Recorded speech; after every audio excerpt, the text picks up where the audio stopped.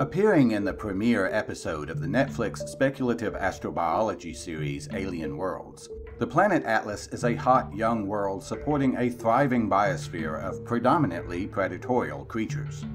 The planet is a wet terrestrial, 32% larger than Earth and approximately twice as massive, giving it a mean density of 4.83 grams per cubic centimeter. The film states several times that Atlas's surface gravity is twice that of Earth's, specifically 2.09 g. But this is incorrect, as a surface gravity calculation using the quoted mass and size values instead gives the planet a gravitational acceleration of just 1.16 g. Atlas's atmosphere is reported to be nearly 5.5 times denser than Earth's, allowing for much of its native flora and fauna to float in the air similar to the way fish float in the ocean. This subjects its surface-dwelling lifeforms to a sea-level atmospheric pressure estimated to be around 4.65 times that of Earth. Atlas's atmospheric composition is never stated, but the color of its atmosphere as shown in the film suggests that it is comprised predominantly of nitrogen and carbon dioxide. It presumably also contains a significant percentage of diatomic oxygen and water vapor, but such a quantity of greenhouse gases would likely be problematic for a planet that already receives a lot of heat from its sun.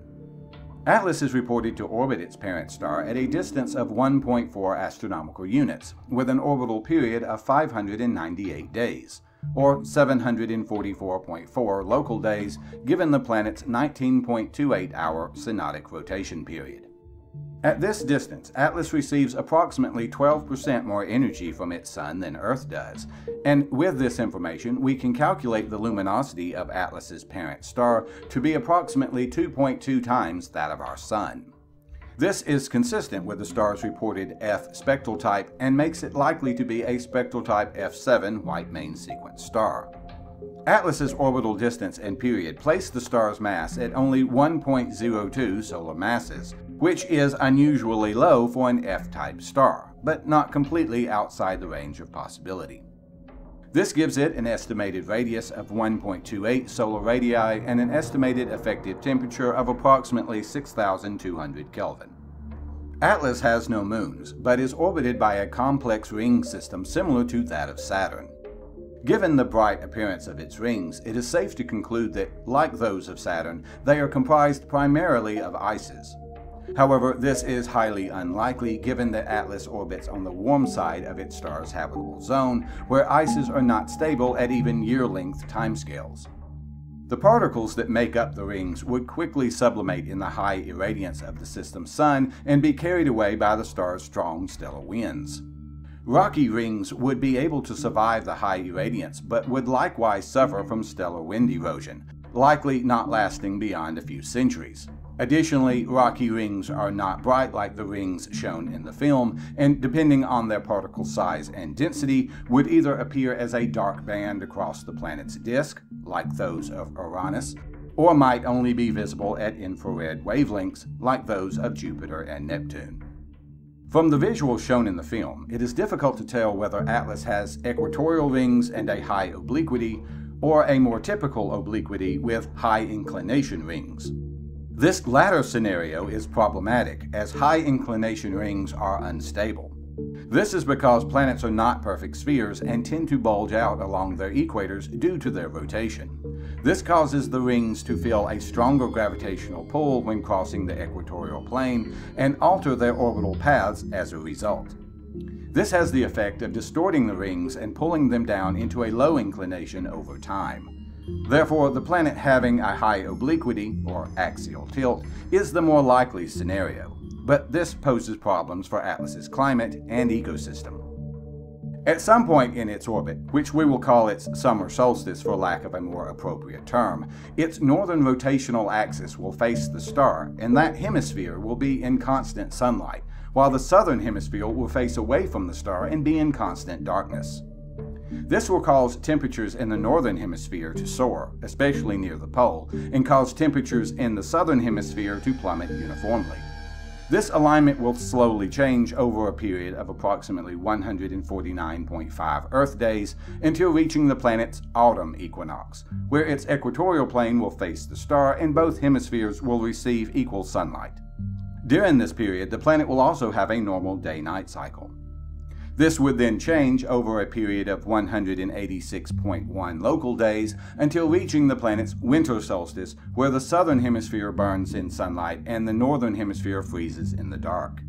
It would then transition back to a day-night cycle at its vernal equinox before returning to its summer solstice to begin the cycle all over again. Given these extreme seasonal temperature variations, it is likely that Atlas's lifeforms would remain near the planet's equator, migrating north and south as the weather permits and demands. The main concern is whether Atlas's climate can sustain such extreme annual temperature variations over such long periods without destabilizing and turning the planet into either a frozen snowball or a searing greenhouse. However, upon reflection, I realize it is also possible that Atlas has both a low obliquity and equatorial rings, and it is simply the camera that is rotated 90 degrees for dramatic effect. But who can say for certain? It is reported that Atlas experiences a higher frequency of meteor impacts than Earth does. The film claims that this is due to the planet's higher gravity, but this claim is incorrect. Gravity is a negligible factor governing the frequency of meteoric collisions. It is the number of asteroids that cross the planet's path that determines how frequently it will be struck. It is far more likely that Atlas's higher incidence of collisions is due to an asteroid belt lying adjacent to its orbit, or even the recent passage of a nearby star disrupting the system's Oort cloud and sending debris into the inner region. There could be even more explanations for this, but not knowing anything about the rest of the planetary system makes it difficult to speculate further. So how does Atlas measure up as a speculative planet? The planet's high mass and mean density are both very accurate and match what we would expect from a planet that size. However, I am still going to have to fault it due to its creators miscalculating its surface gravity by such a high degree, and then basing so much of the planet's ecology on that erroneous value. Actually, I should instead say that they overestimated the planet's gravity, as I'm not convinced that they even attempted a calculation. 0 points. The orbital parameters of Atlas are fairly realistic, assuming that the star's abnormally low mass is accurate. I like that the day length was quoted to 2 digits of precision. I just wish that the orbital period would have been given the same level of detail. Plus 1 point. I feel like the creators of Atlas built the planet's atmosphere with a singular goal of making it dense enough and heavy enough for large life forms to float through the sky, and didn't think about what effect such an atmosphere would have on the planet's climate. If they had simply placed Atlas further from its star, then they could have easily kept this atmosphere and had its high concentration of greenhouse gases working to keep the planet habitable rather than threatening to turn the planet into a pressure cooker. Likewise, the planet's seemingly high obliquity creates seasonal temperature and illumination extremes that could potentially destabilize its climate. I give them kudos for creativity, but -1 point for realism. Atlas not having a major moon, or any moon for that matter, is quite realistic and makes it a prime example of a typical terrestrial planet.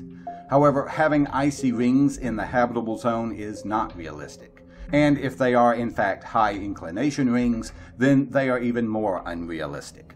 -1 point. As usual, there is essentially zero data given for the parent star, but they gave enough information for the planet that the star's mass and luminosity could be calculated. The star's mass is a bit lower than what we would expect from an F-type main sequence star, but it's not necessarily unrealistic. I will begrudgingly give it the point.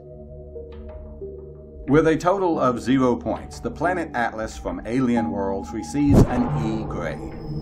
Such a score is to be expected from a campy science fiction series or video game, but I find it to be a somewhat disappointing score for a planet coming from a series that is supposed to be educational and scientific. But there is no time to dwell on it. It's a big universe and I have more planets to explore. I hope to see you at my next alien destination.